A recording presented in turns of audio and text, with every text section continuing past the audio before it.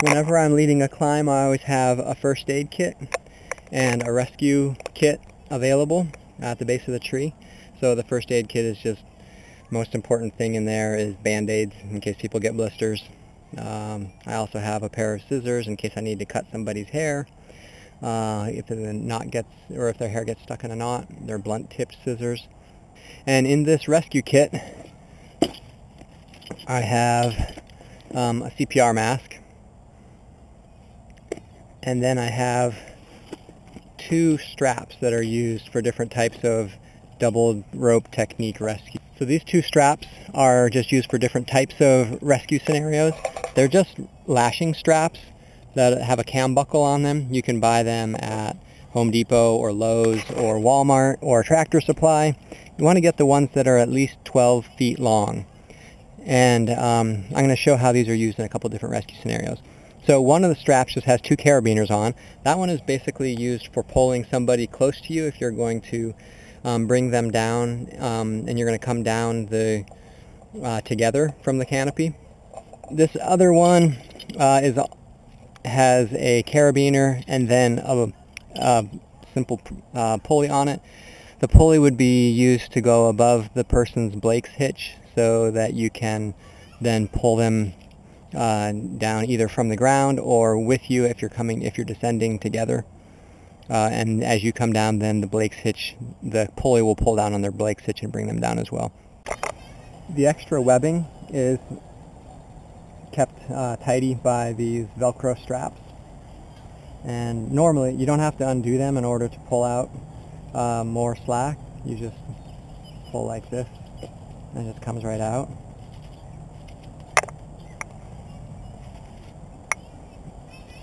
And these Velcro straps are sewn onto the end of the strap itself.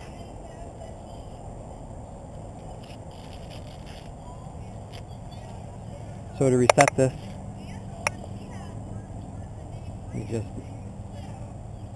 double the strap back up on itself like this. That way you only have to pull out as much as you need, and it stays, doesn't get tangled up in your rescue kit.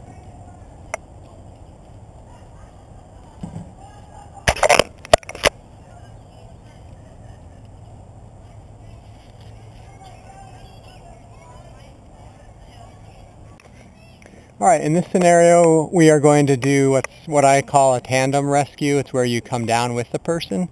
And so in this case, this climber is unable to come down and not responding to verbal prompts from below to help them to get down, and so you have to go up and do an aerial rescue. Now the rope that I'm going to use is this other white one here, and so that means I'm going to have to, if I'm going to do a tandem rescue, one of the challenges of that, of a tandem rescue, is that you have to be able to come down in the same path as them. So I'm going to have to climb up above 1, 2, 3 limbs and then lower myself down to her. And again, if this was a health emergency kind of situation, you would call 911 or have someone call 911 before you begin the rescue. That way rescuers can be on their way.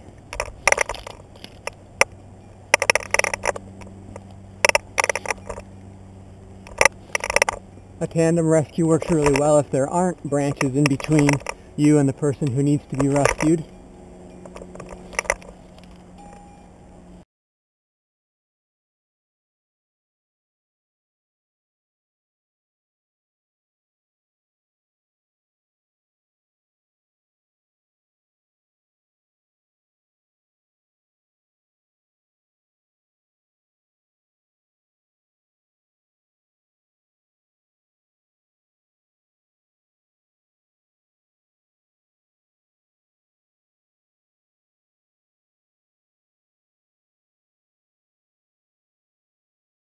Now that I'm above these branches that are in the way, I need to pull up my rope and toss it onto the same side where the rescuee is.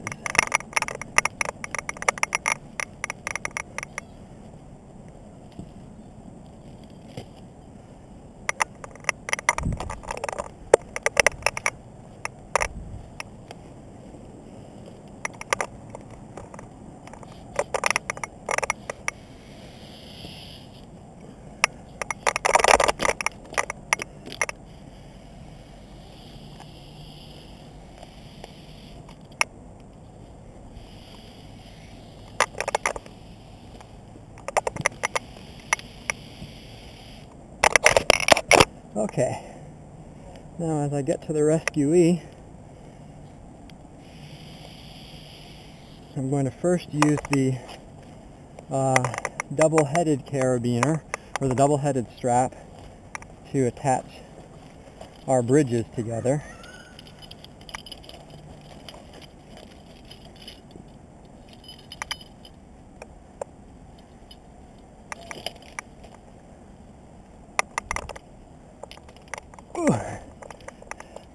Alright, so one carabiner attaches to their bridge, the other attaches to your bridge, and then you can pull on this cam to bring you close together. Now if for some reason you had reason to suspect a spinal injury, you might need to put your legs or arms around the person so that they are not, so that you're immobilizing them. The next step is going to be to put the pulley above their Blake's hitch.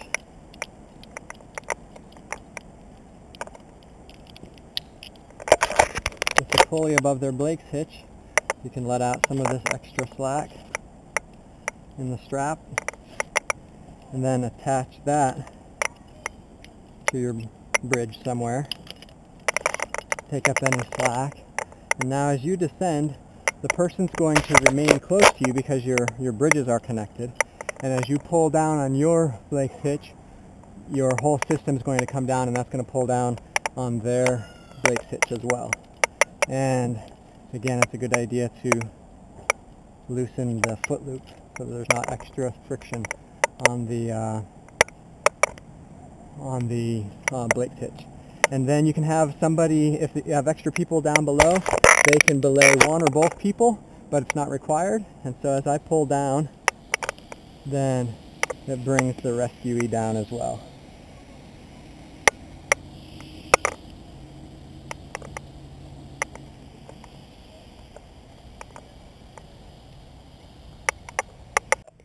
To make a set of these rescue straps requires two 14-foot long lashing straps with these cam buckles on them. You can buy these at most hardware stores. They are light duty, but they're not going to be they're not life support, so they don't have to be super strong. And you'll also want some Velcro for tying up the extra lashing strap. These particular ones are 15 inches long. You could probably do with 8 inches long as well. And then each of these rescue straps is going to have 2 carabiners on it, and then one of them, in addition to those 2 carabiners, will have a rescue or a pulley on it as well. So I'm going to show you the process of making these rescue straps. To make the rescue strap, you just take the end with the cam buckle on it, double it over, and you're going to make a loop in it by tying a simple overhand knot. And you want the loop to be as small as possible and as close to the cam buckle as possible. It's really simple to do this. Then you're going to feed the other end of the strap through the end of the cam buckle.